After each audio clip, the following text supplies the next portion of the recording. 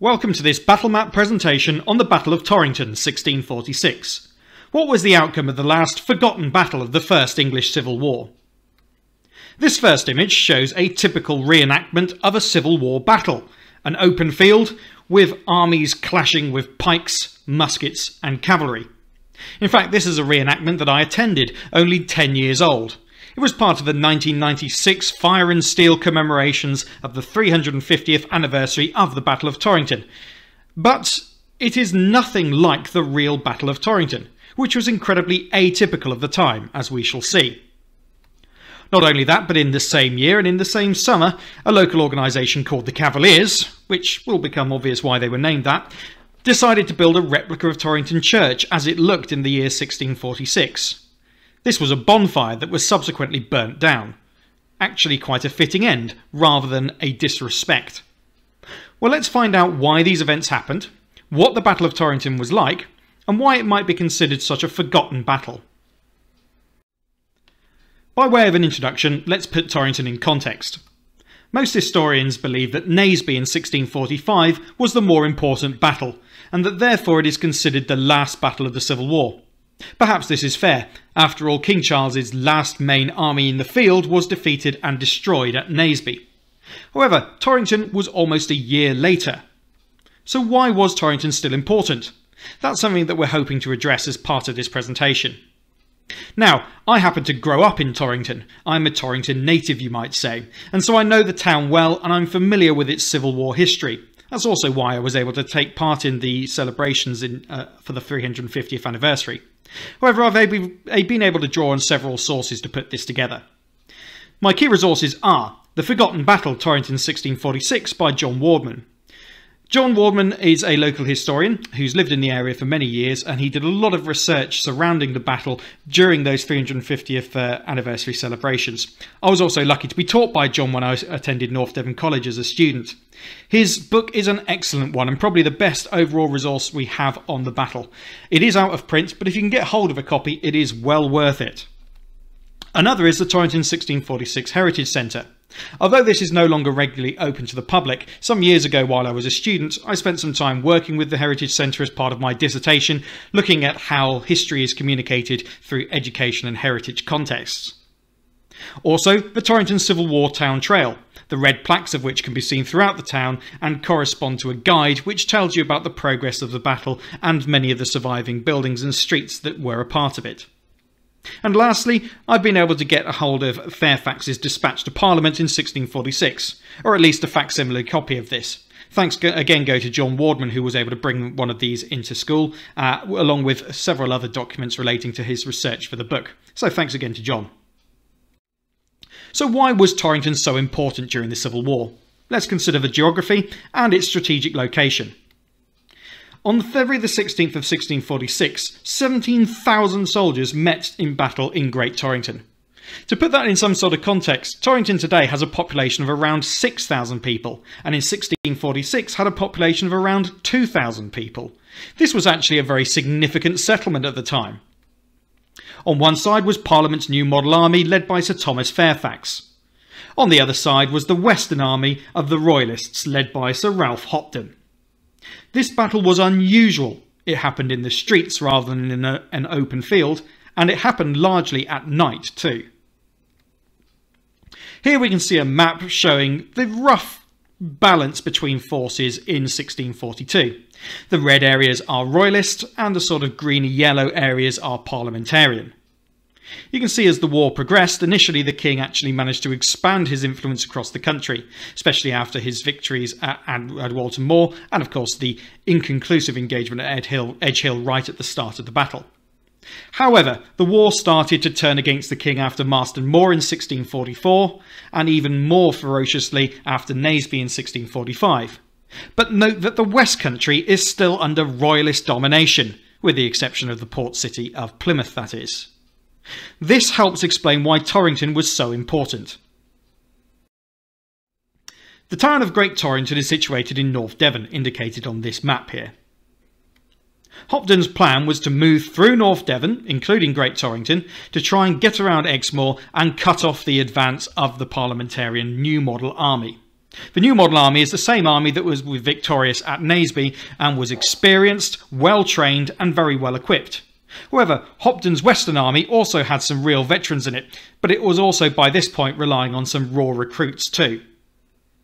On the other hand, Fairfax's new model army had advanced from Bristol to Exeter, where it had captured it after a siege. Following this victory, it decided to cut off Hopton's Western Army's advance. This meant that Hopton's army, rather than hunting the new model army, had become the hunted. Fairfax's new model army advanced upon Torrington.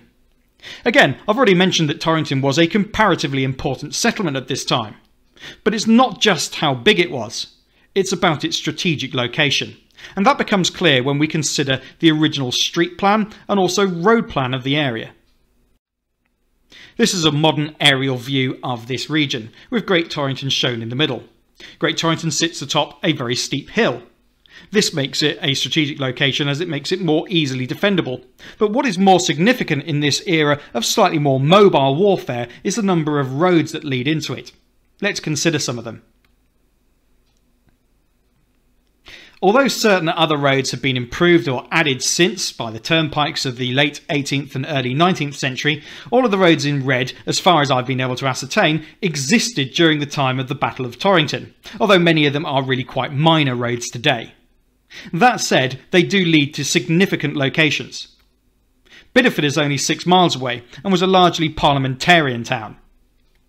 Barnstaple, similarly parliamentarian, was around 10 miles away. Both of these provided ports which were strategically important too, and had launched raids on Torrington throughout the war. But however, Torrington had been able to repulse these. South Molton is around 14 miles away. Exeter around 30 miles away. Plymouth around 40 miles away. And Holsworthy is around 13 miles away, and Lanson around 24 miles away. Lanson being the local pronunciation of Launceston. So with all of these crucial roads leading into one place, Great Torrington, and with its 2 very strategically located bridges leading out of the town too, this was an incredibly important place to control. No wonder that the Royalists were keen to hold on to it, and no wonder that the parliamentarians wanted to capture it as they advanced south-west into Cornwall. So Lord Hopton's Royalist garrison set up defences within the town of Great Torrington, while Fairfax's new model army approached through Kingscote towards Torrington itself. This was shaping up to be quite the showdown. We'll now consider the main events of the battle itself. I've had to simplify various aspects of the map here, but I've tried to give a flavour of the town at the time and the events that happened within the battle. Here we can see one of my typically badly drawn Microsoft Paint maps. Nevertheless, I'm hoping that it'll give some idea of the layout and character of the town in 1646, with a few simplifications that I hope that you can forgive. The dominant streets are Calf Street to the north and Well Street to the centre. These are connected at the east with a short street called East Street, which is a pretty good name for it really. East Street also was flanked by part of the original medieval town wall, which made it even more defendable, something that Hopton understood well. Hopton himself was positioned in the centre of town near to the church and the square in the Black Horse pub. The pub is still there today, although I'm sure the food is a lot better than it was in 1646. The garrison had been spread throughout the town, with cavalry, which Hopton himself commanded, in the centre, with a rearguard of cavalry on New Street under the command of Digby. The infantry, which made up half of his force, were positioned at strategic locations in the town, with a reserve in the centre of town and pikemen and muskets manning the barricades at Calf Street, Well Street and along East Street. These barricades require a little bit of explanation. The town at this point is pretty narrow to approach as it is. Calf Street and Well Street are actually pretty narrow streets already. However, this would have been made into even more of an obstacle by the medieval town wall, but also the addition of turnpikes, which would have prevented the advance of cavalry, and gabions, which provided cover for the infantry. The pikemen could put their pikes across the top of it, and the musketeers could also fire over them as well and hide behind them while they reloaded. In essence, gabions are like big baskets filled with stones and mud, which can be used in a similar way to modern-day sandbags. So overall, Hopton had chosen a pretty good defensive location with which to defend Torrington. However, the parliamentarians outnumbered him. They had been advancing for a few days from Exeter and had recently passed through a few skirmishes in places like Kingscote. So they knew that they were likely to encounter resistance when they got to Torrington, and in fact they were counting on it, hoping to finish off Hopton's army before it was able to escape. However, by the time they had arrived, they had been delayed by fighting through the hedgerows. The hedgerows here are not just small, they are stone and mud at the base, with thick growth on top. Therefore, they provide a pretty formidable obstacle, and in fact would even be good defence against artillery. Fairfax hadn't brought any artillery with him though, knowing that the rutted roads in February of 1646 would have made it very difficult for his army to proceed at speed. Similarly, Hopton had no artillery, simply because he had no artillery. I should also point out that the church. This was one of the strongest buildings in town, and it was being used as the gunpowder store, but also as a prison. 200 parliamentarian prisoners had been kept there, and they were under lock and key. This becomes tragically significant later in the battle. The battle began with skirmishes between musketeers and other soldiers, including dragoons, outside of the town. Fairfax wanted to probe the defences outside of Torrington, and the Royalists responded in kind. There was an exchange, it is said, of musketry and coarse language through the hedgerows. At this point, a few more forces were committed to it, but Fairfax was reluctant to commit more of his forces to this attack, preferring instead to wait till morning. However, the arrival of Cromwell changed this. Cromwell, being naturally a bit more aggressive, has suggested that the town should be assaulted even if it was starting to get dark. He feared, probably rightly, that Hopton would gradually withdraw his forces under the cover of darkness and that their chance to capture them there and then would be gone for good. So, as it was, Cromwell won out and Fairfax committed the army to a more general fight. Then night fell. This is another thing that makes this battle very unusual in terms of the Civil War. It was much bigger than a skirmish, but it didn't take place in an open field during the daytime. It happened in the narrow streets of Torrington at night time. This must have made it tremendously difficult for either side to recognise their own forces, and so field signs were adopted. The Royalists were able to take the gorse out of the hedges that grows all around Torrington to this day, and they adopted the field password of "We are with you." The parliamentarians, on the other hand, adopted the field password of "Emmanuel, God with us." I'd like to think that that maybe would have helped, but of course the confusion of the fighting in the streets would have made it very difficult to know friend from foe unless they kept tight cohesion as units. Nevertheless, a general fight developed at the Old Wall and at the barricades on Calf Street and Well Street. The parliamentarians put up a fierce fight here, but actually the Royalists put up a fierce resistance too, and they're held up for a good hour or more at these barricades. Nevertheless, the experience, determination and numbers of the parliamentarian force began to tell. It would seem that Well Street began to falter first, and that the breakthrough occurred there, with the parliamentarians marching up the road with the pikes levelled. Calf Street soon followed suit. However, the Royalists weren't prepared to stop the fight just yet, and Parliament by this time was committing most of its forces. Hopton needed to survey the damage done, and wanted to see how well his troops were holding up in the face of such fierce fighting. He rode his horse down Well Street, at which point it was shot and wounded by a parliamentarian musketeer.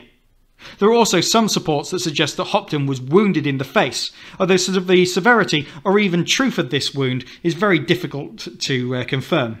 What we do seem to know, though, is that Hopton's horse managed to stagger back to the square to the Black Horse, where it died. Hopton appears to play very little part in the battle at this point. He seems indeed to be more concerned with saving the rest of his army and allowing them to escape. But the battle was turning quickly against them. Fairfax's new model army and the parliamentarian forces by this point were forcing their way not only down Calf Street and Well Street, but down Potacre Street, Fall Street and Cornmarket Street, where many of Torrington's shops can be found today. In amidst all of this fighting, though, there was a huge shock to both sides.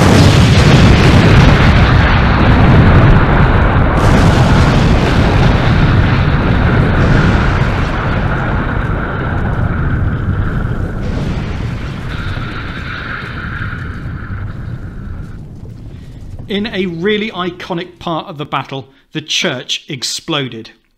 It is likely that this was the largest man-made explosion in human history up to this time. The Royalist gunpowder store is recorded as being 80 barrels. To put that in perspective, Guy Fawkes was only intending to blow up the Houses of Parliament with 30 barrels. So this was a colossal explosion, and it destroyed much of the church, raining molten lead and masonry down on the people below. It is even suggested that Cromwell himself was nearly killed by falling masonry. But mercifully, no one else around the church was killed. However, there was a tragedy. Yep, those 200 parliamentarian prisoners who had been kept by the Royalists inside the church were blown to pieces and killed. So, the explosion of the church really marks the end of the battle, but not quite. During this confusion, while Parliament was still trying to find their bearings, and with their ears no doubt ringing from the explosion, the Royalists decided to take some advantage and try and mount a more organised retreat. Digby's horse counterattacked down New Street. This caused some confusion, and it took some time for Parliament to regain its composure and its order, during which time the Royalists were able to retreat down Mill Street. They went across the small medieval bridge at Taddyport and went then on their march down to Lansom, which they reached about 2 days later. This was a headlong retreat, but it was at least a little bit more organised than it might otherwise have been. Digby's horse was able to retreat down New Street, with parliamentarian cavalry trying to outflank them through the fields to the north of the town, but without success. Nevertheless, the parliamentarians had definitely won the Battle of Torrington. Although they hadn't entirely finished off this army, it was finished as a practical fighting force, and the rest of the war was simply them pursuing Hopton's army through Cornwall while it tried to avoid a fight before finally surrendering in March of 1646. It's worth pointing out too that this battle took place at night, in the dark, with matchlock muskets. It would have been incredibly difficult to fire these things with any sort of accuracy or reliability under these conditions, and this sets it apart from many other Civil War battles of the era. But that was it. The Battle of Torrington was over. The church would need to be rebuilt, and that is why, when the 350th anniversary rolled round, a great big bonfire was made of the church in commemoration of its destruction. And if you visit it today, you can still clearly see along the walls where the colour of the stone changes between the old church and the repairs. So why was Torrington so important? We can see in this image a large cobble-covered mound that can be found in Torrington churchyard. It is said that this is where the remains of the 200 parliamentarian prisoners had been buried, although there is quite a lot of doubt over this. Limited archaeological work found no evidence of any bodies being buried underneath there, but it does seem strange that it should be there at all, and it has not yet been confirmed what it's all about, so perhaps further work needs to take place to confirm that. What is known, though, is that the church did blow up, those men were killed, but we don't quite know why. It could simply be that Hopton did not want his valuable gunpowder magazine to fall into the hands of the parliamentarians, and it certainly in the dispatch was a point of some embarrassment that that gunpowder had not been secured. So Parliament won the battle, despite these losses. As a result, the King's last loyal army in the southwest was destroyed, or at least put out of action as a fighting force.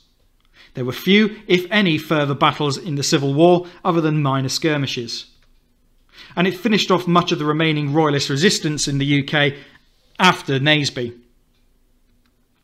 Your tasks then, if you want to do these.